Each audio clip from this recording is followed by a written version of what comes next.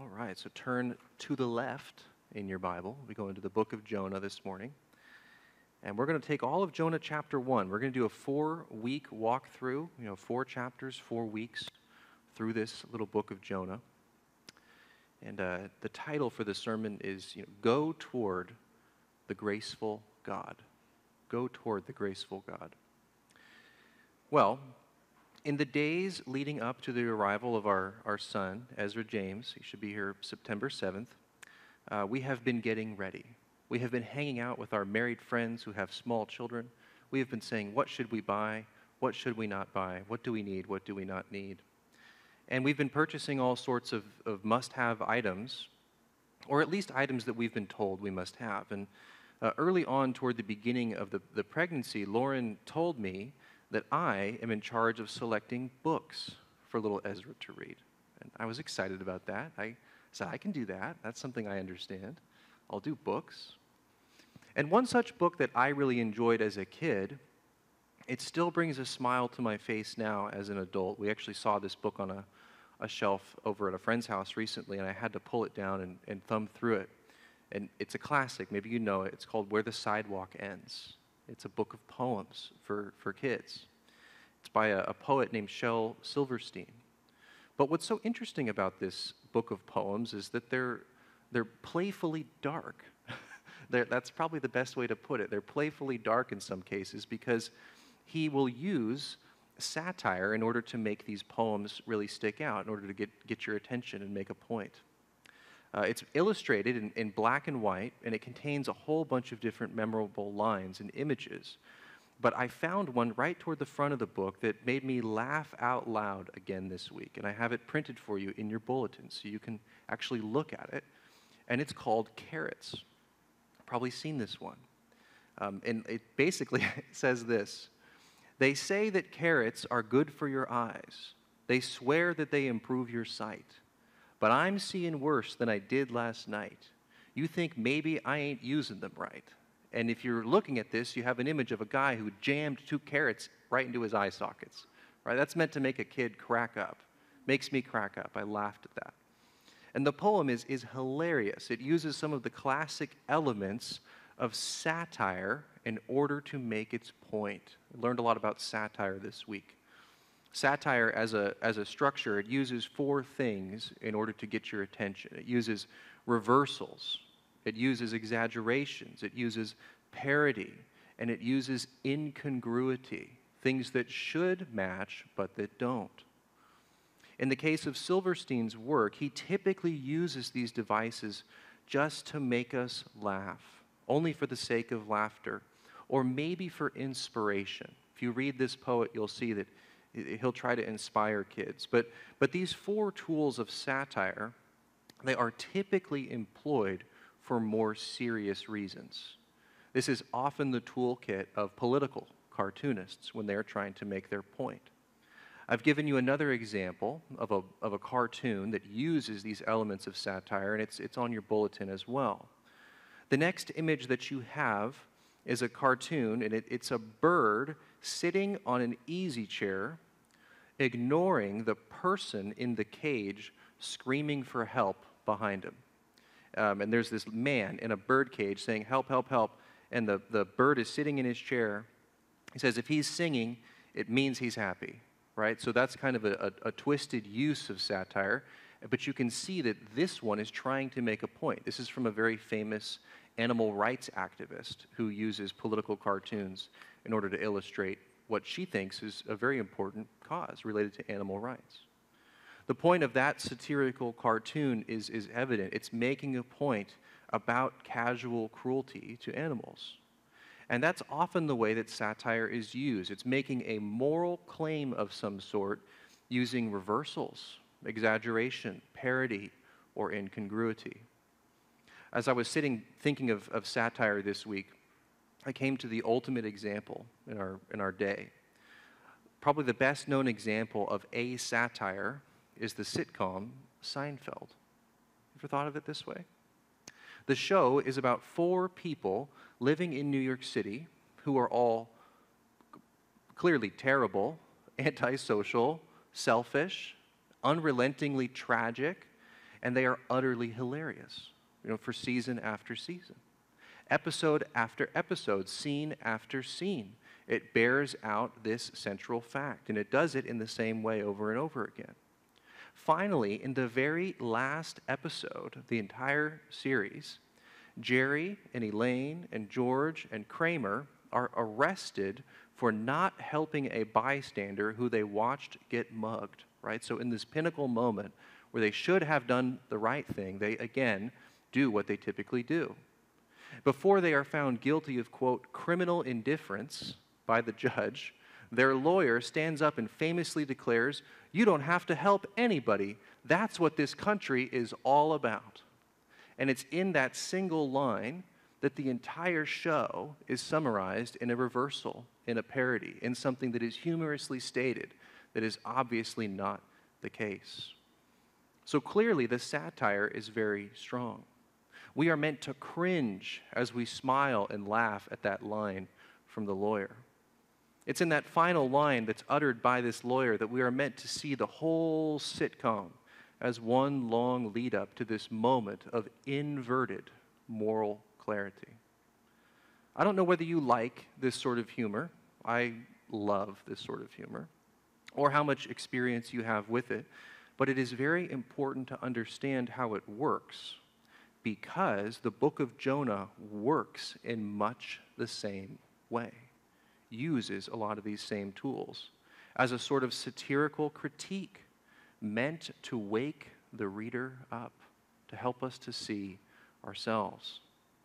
The other prophetic books, they contain the words of the prophets, and they offer them to us as a recorded sort of account in a rather straightforward way. But what's interesting is that the book of Jonah functions as a sort of divine satire. It's a book about a prophet, right?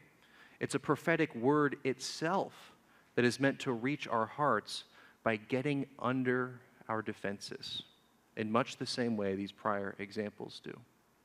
So as we step into the story of Jonah this morning, we're going to pay attention to the way that our expectations are played into surprising reversals, stark reversals, and incongruities, and parodies, and amazing images that are all weaved together by God perfectly to make a profound and important point. And I'm just going to tell it to you so that you can track it all throughout the book. The point, the big turnaround, the reversal, the truth that Jonah is trying to make clear is that God loves our enemies more than we do. God loves our enemies more than we do. As we read Jonah 1:1-17 this morning, we're going to encounter the puzzling behavior of a problematic prophet. This guy's a problem. He's a problematic prophet. He does not meet the expectations for what you would think a prophet would be. But furthermore, we're going to see the strange sight of some pious pagans, people who are not part of the Jewish faith, but who strangely seem to demonstrate righteousness. These pious pagan sailors. And finally, we're going to allow ourselves to be swallowed up by the surprising grace of God, which is operative all throughout this story. That's what we're going to see today as we read Jonah chapter 1. We'll read all the way to verse 17. Follow along. Now the word of the Lord came to Jonah, the son of Amittai, saying, "Arise, go to Nineveh, that great city, and call out against it, for their evil has come up before me." But Jonah rose to flee to Tarshish from the presence of the Lord. He went down to Joppa and found a ship going to Tarshish. So he paid the fare, and he went on board to go with them to Tarshish, away from the presence of the Lord. But the Lord hurled a great wind upon the sea, and there was a mighty tempest on the sea, so that the ship threatened to break up. Then the mariners were afraid, and each cried out to his God, and they hurled the cargo that was in the ship into the sea to lighten it for them. But Jonah had gone down into the inner part of the ship and had lain down and was fast asleep. So the captain came and said to him, "What do you mean, you sleeper? Arise, call out to your God. Perhaps the God will give a thought to us, that we may not perish." And they said to one another, "Come, let us cast lots, that we may know on whose account this evil has come upon us." So they cast lots, and the lot fell on Jonah. Then they said to him, "Tell us, on whose account this evil has come upon us? What is your occupation, and where do you come from? What is your country, and what people are you?" And he said to them, "I am a Hebrew, and I fear the Lord, the God of heaven, who made the sea and the dry land." Then the men were exceedingly afraid and said to him, "What is this that you have done?" For the men knew that he was fleeing from the presence of the Lord, because he had told them. Then they said to him, "Well, what shall we do to you, that the sea may quiet down for us?" For the sea grew more and more tempestuous. He said to them, "Pick me up, hurl me into the sea, and then the sea will quiet down for you. For I know it is because of me that this great tempest has come upon you." Nevertheless, the men rowed hard to get back to dry land, but they could not, for the sea grew more and more tempestuous against them. Therefore they called out to the Lord, "O Lord, let us not perish for this man's life, and lay not on us an innocent blood, for you, O Lord, have done as it pleased you." So they picked up Jonah and hurled him into the sea, and the sea ceased from its raging. Then the men feared the Lord exceedingly, and they offered a sacrifice to the Lord and made vows. And the Lord appointed a great fish to swallow up Jonah. And Jonah was in the belly of the fish 3 days and 3 nights. Wow. Probably not a story you needed me to remind you of, right? Probably something that you heard once as a kid and did not forget. It's one of the most amazing stories in all the Bible. It's just incredible. As soon as we get into the story, we sense immediately that something is wrong. We meet a problematic prophet whose name literally means dove of truth. You have to look that up, but that's true. His name does actually mean that. Emet means truth, and Jonah means dove. So he's supposed to be a messenger of the truth. That's what his name means.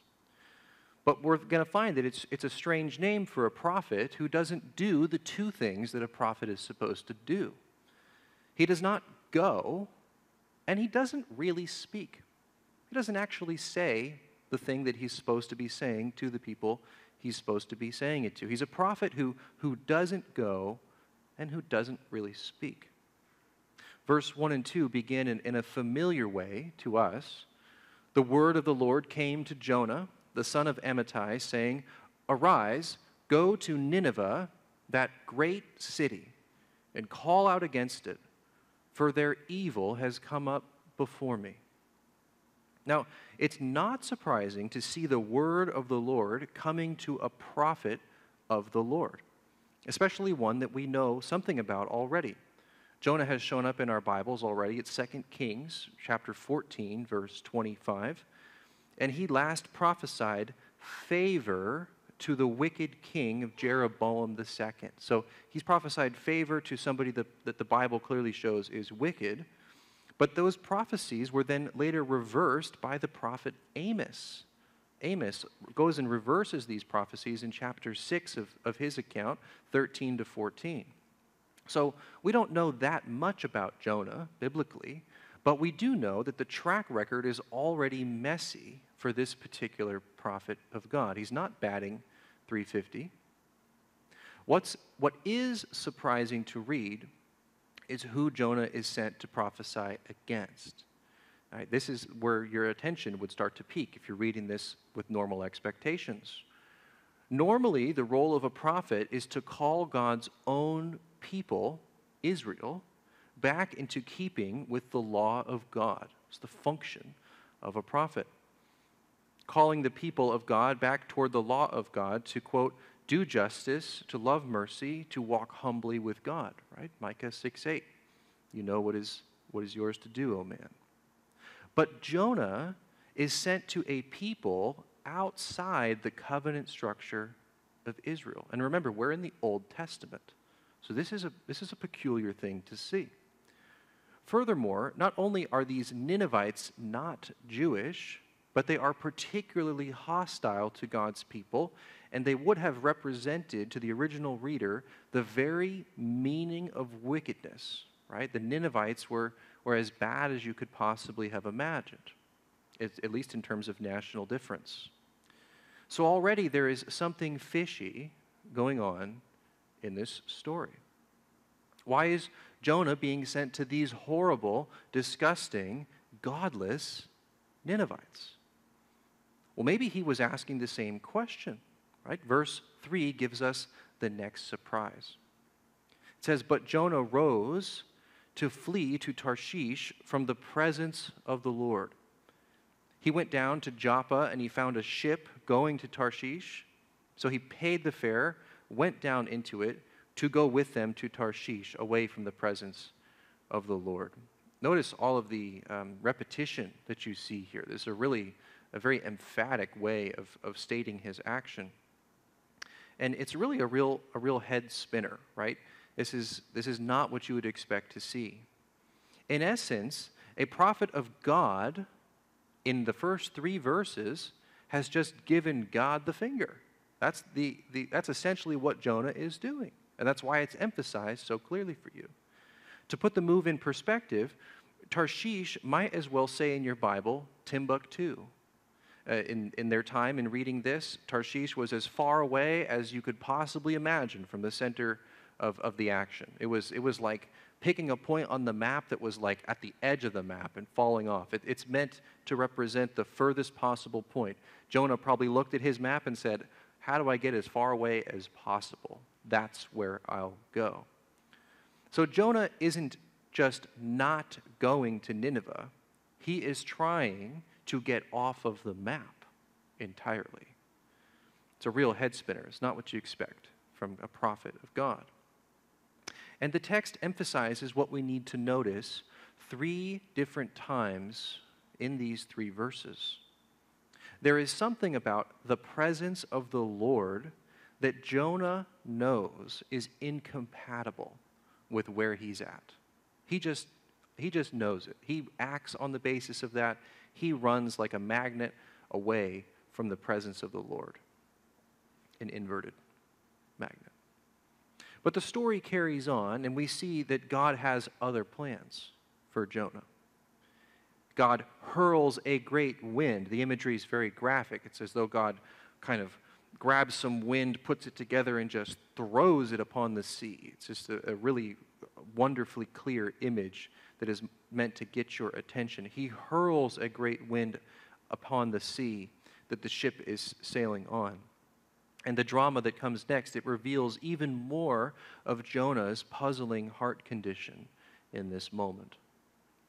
In the middle of the mess, the prophet of God isn't saying very much. He's already going in a direction we don't expect him to go, but maybe he'll speak. It doesn't seem to.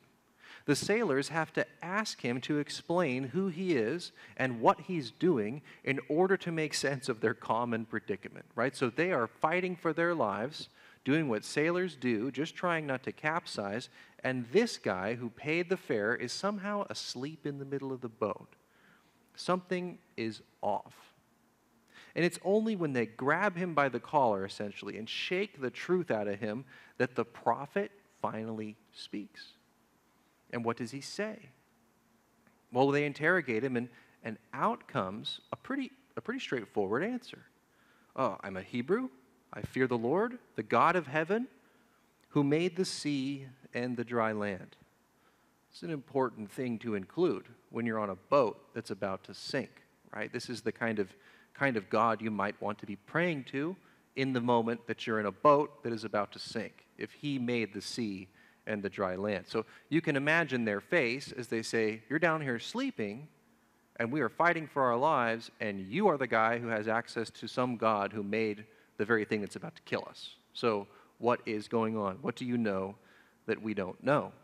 And you can imagine the frustration and the anger that they would have upon discovering this.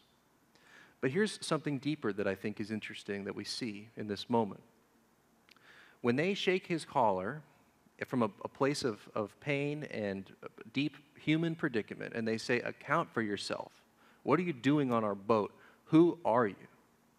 Out comes orthodoxy. Out comes truth. Out comes right doctrine.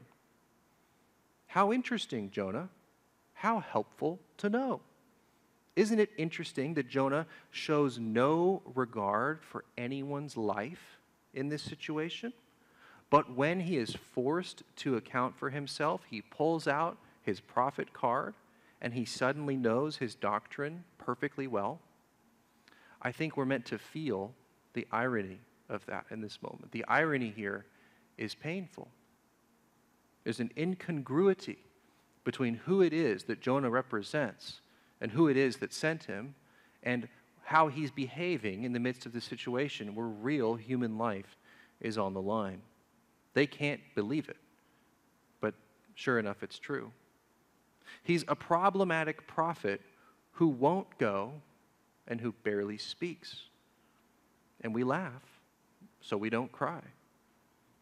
As Christians, we read of Jonah, and I believe we're meant to ask the question, why isn't Jonah doing what the Lord commanded him to do? Why won't this prophet, who's tasked with bringing God's message, actually go to the most wicked group of outsiders imaginable to tell them to repent before judgment falls? Is it fear for his own safety? It's possible. Is it hatred for them? I think the text will show that that might be the case. Is it both of these things combined in some sort of an unknowing presupposition that's working on his heart? And the most penetrating question of all is this me? Is this me? Is there something in Jonah that is in me? A prophet who won't go to the people God sent him to? A prophet who won't speak the message that's been given to deliver? Something is clearly wrong in Jonah's heart. And if I were to examine my life, if you were to look at my week, minute by minute, my month, would you come away shaking your head, saying there's something wrong? Dan gets up and talks like this and then lives like that? Make an account for yourself. Who are you? And what is going on? If you were to put yourself in the drama of what's happening with Jonah and you were able to get that satire eye view and look at your own life, do you feel any kinship with him? I think we're meant to. I think we're meant to feel a bit of what Jonah is getting at here. But Jonah is not the only perplexing character that we see in chapter 1. All about the ship Jonah has boarded to flee to Tarshish are these sailors, and they're pagans. They play a major role in the action, and there is a lot of detail about them and what they do. In fact, we come away with a very strange and perplexing realization that even though they are not Jews, they are not the people of God, these mariners, they seem to be pious pagans, at least more pious than Jonah. And this is another unexpected reversal. A foreign, pagan sailing crew, they're supposed to be the ones in the story who are far from God. After all, they come from the wrong lineage. They're not Abrahamic, and they worship the wrong gods and idols. You know this because they're trying every god in their chest, right? They're doing everything they can. Maybe this god, maybe that god. No, it doesn't work. Throw it overboard, dude. No one's coming. So they're running through their Rolodex of gods trying to get this storm to stop, and it's not stopping. They're barking up the wrong tree. They are not exactly Yahweh worshipers. We know this because when they find Jonah in the hole, they entreat him to call out to your God. The idea is, we went through our Rolodex of gods, bro. We're going down. You got a God? You got one? Who do you know, right? Get up here. Wake up. That's how they look at this.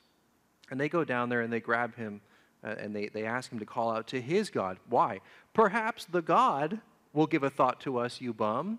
Perhaps your God might care about us. You don't seem to care about us very much. Just had to wake you up, right? That's the idea here. Sleeping Jonah sure doesn't care. Maybe his God does. Why not try? We're about to die, right? Great witness, Jonah. Good job. But these pagan sailors are the ones demonstrating righteousness. When Jonah tells them who he is and why the storm is happening, conveniently he knows exactly what's going on. Jonah selfishly asks them to kill him. Think of what he's now asking them to do in the midst of an angry deity situation. I'm going to ask you to commit the worst sin you can commit right now in this situation. Man, the things that Jonah will do to avoid the presence of God and the work of God. I think it's so interesting. Do these sailors immediately comply? Do they say, all right, man, death wish Jonah, whatever, like over the side of the boat with you, I guess, right? They don't do that. It shows that they actually row harder to try to get this guy to dry land. They act righteously. They don't want to kill him. The text indicates that they try to actually row the ship in the midst of this storm to drop Jonah off on the land. Maybe then Jonah can go fulfill his mission alive. But the waves are too big. The sailors plead with God to hold them guiltless as they throw Jonah into the sea. And they don't seem all that godless after all.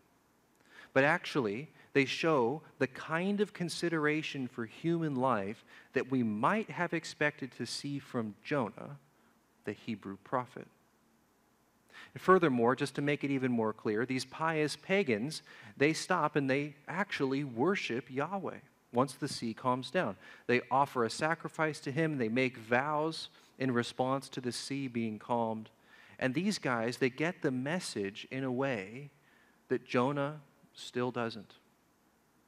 As Christians, we should notice the irony in the fact that these pagan sailors are acting more righteously than Jonah.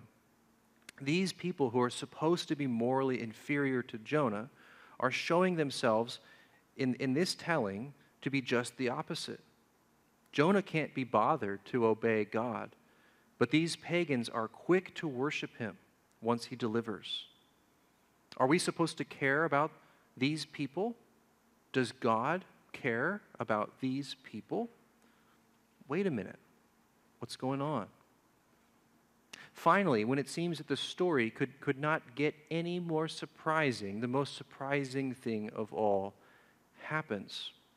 And we have it right here, another intervention from God right when our expectations would not normally predict it. You have it in verse 17. In the mouth of this great fish that comes and swallows Jonah up, we see that Jonah is seemingly being swallowed up by a graceful God. So we've seen a problematic prophet, we've seen pious pagans, and then now, as to put his stamp on the sovereignty of the situation, God acts through this fish. And we see an amazing reversal. I think this is the key reversal of chapter 1. Where you would expect that a character so wretched as Jonah would now get what he deserves, thrown to his watery grave. You might expect that that's what he would get because it's what he deserves. What you see instead is that he receives wild, unexpected grace. He deserves a watery grave, and yet he gets wild grace. And we are just surprised to find it and to see the shape that it takes. And I had to sit back and ask this question of myself and kind of as myself as a Christian. And I think it's a question that we can ask at this point of verse 17. As Christians, do we find the grace of God to be so blessedly invasive for us as it was for Jonah? Jonah's wish in this moment is just to be over with it. Just kill me. Just throw me over the side. The last thing I'm going to do is turn to God in this moment. And yet it's exactly in that place of just rejection, really, and disobedience, that God's grace still breaks in upon him in a really invasive and unexpected way. And we're going to see that in the next chapter, it provides this opportunity for him to repent. So the question, do we allow the surprising, overwhelming grace of God to redirect our hearts when we are off course? I was sitting with this passage this week and trying to think, what is the fish representing here? And it's the fact that this overwhelming grace of God is meant to redirect our hearts and to take us where we are going, despite ourselves. That's the role of grace in the world. It's the role of God's action. It's a beautiful thing. As we've seen in this first chapter of Jonah, it feels like the joke is partially on us. The humorous structure of the story, it's not a laughing matter, and it concerns the very depth and the very breadth of God's grace. And we're going to see these themes, these amazing reversals, these incongruities continue to teach us throughout the rest of the story. But as we read Jonah 1 today, we encountered the puzzling behavior of a problematic prophet, and we saw the strange sight of some pious pagan sailors. And finally, we allowed ourselves to be swallowed up by the surprising grace of God and allowed this to stir reflections about what God's grace means in our lives. I'll pray. Invite the team back up. Father, we thank you for Scripture. Through Scripture, you address the deepest places of our hiding, the deepest places of our blame shifting. And you call us out into a place of flourishing, a place where your justification has spoken the better word over our sin, a place where there can be freedom and life. Pray, Lord, as we think on this first chapter of Jonah this week, and we allow the imagery to stir up the questions that draw us closer to you, Lord, that you just would impress that upon us. Help us to remain open to what you're saying in the book of Jonah. We love you. We trust you. It's in your name we pray. Amen.